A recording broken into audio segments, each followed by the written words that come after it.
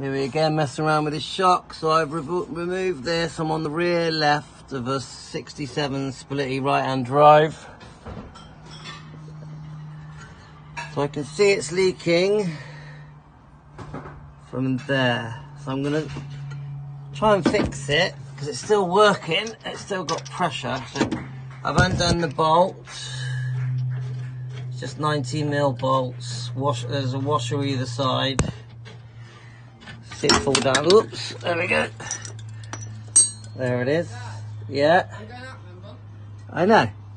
Oh yeah, but I'm not going really late anymore. Okay, let me just finish it. Just going like down here. Okay, that's fine. So,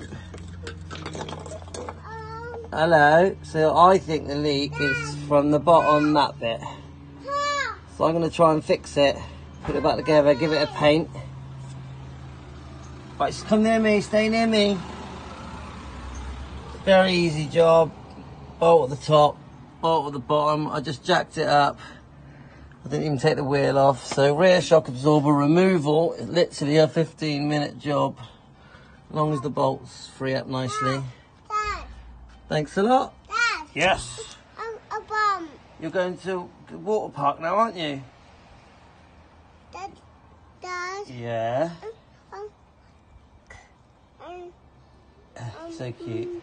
My car. Are you 2.5 now? You're going in Mummy's car? Yeah. All right, I'm coming now. Say bye. Bye. Love you.